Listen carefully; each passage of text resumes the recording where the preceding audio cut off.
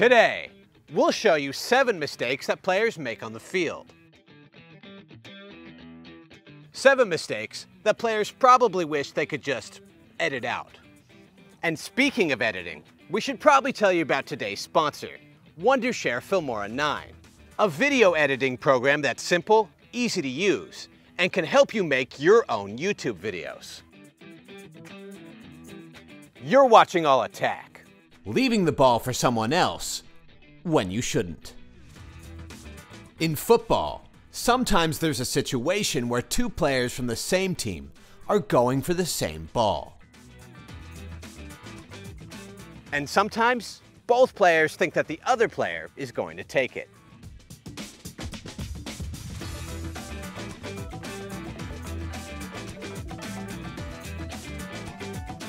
In football, communication is essential.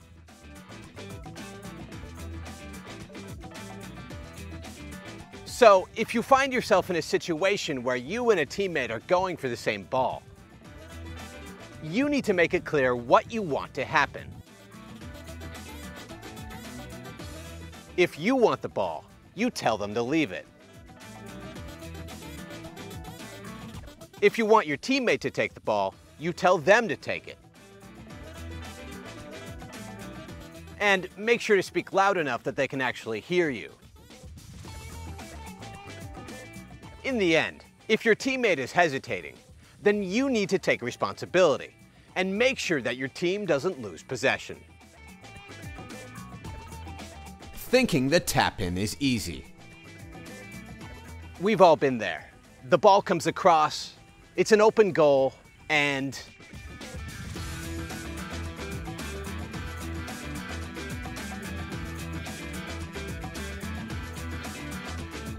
listen, everybody misses sometimes. But you're going to miss easy chances a lot more if you relax and think you've already scored.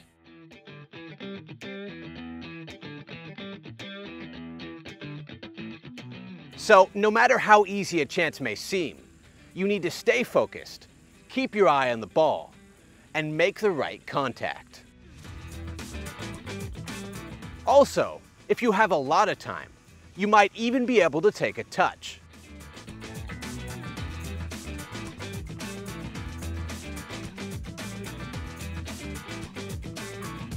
This can be especially helpful if the ball is bouncing.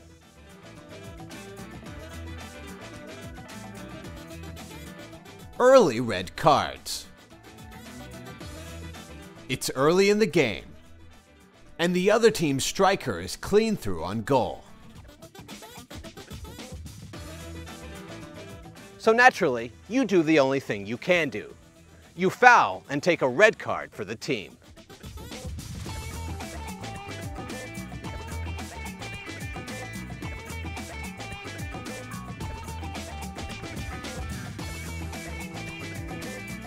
Except, here's the thing. I don't think you should.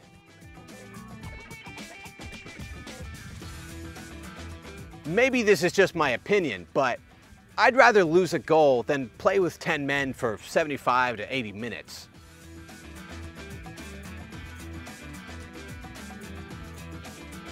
When you're playing 11v11, you can come back, especially if you have plenty of time. But when you're down a man for most of the game, from what I've seen, you're usually going to lose.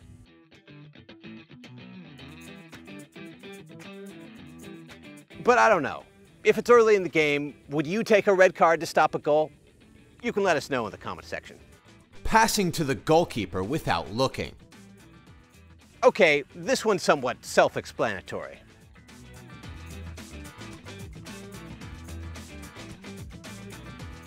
But let's make it clear. If you're going to pass back to the goalkeeper, you need to look at the keeper and their surroundings right before you pass. It's not good enough to have looked a few seconds ago, because in that time, a player from the other team could have wandered behind your defense.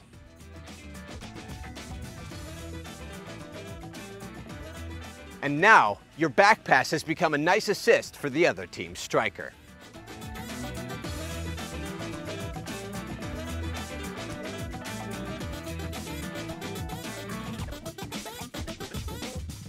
shooting when a teammate is wide open. We all know a few players who, well, let's just say they like to shoot a lot. And some of these players seem almost incapable of seeing an open teammate.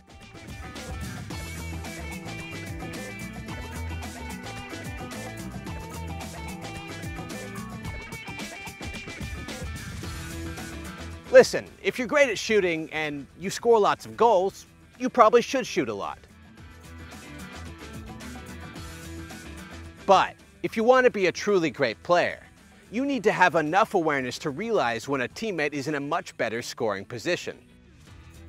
And you need to be unselfish enough to give them the ball.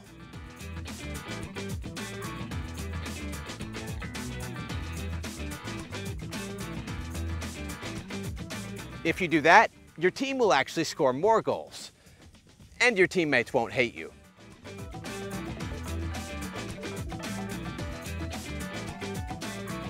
Poor heading technique.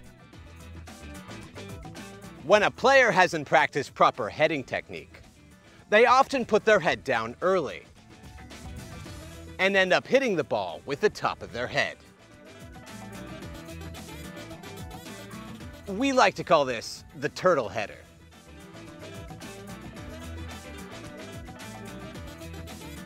Now look, I get it. Heading a ball can be scary at first, especially if the cross has a lot of speed. But if you are going to head a ball, you need to use proper heading technique. And that means keeping your eyes on the ball the entire time. Hitting the ball with your forehead. And if you want power, leaning back with your upper body before powering through the ball.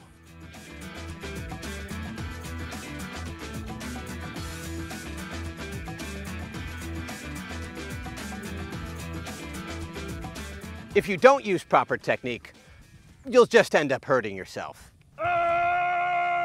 All right, everybody, before we go, we just want to let you know that if you're looking for a way to edit video, Wondershare Filmora 9 has free professional titles, cool transitions, and built-in animations that are easy to just drag and drop. So if you want to check that out, you can find Filmora 9 in the link below.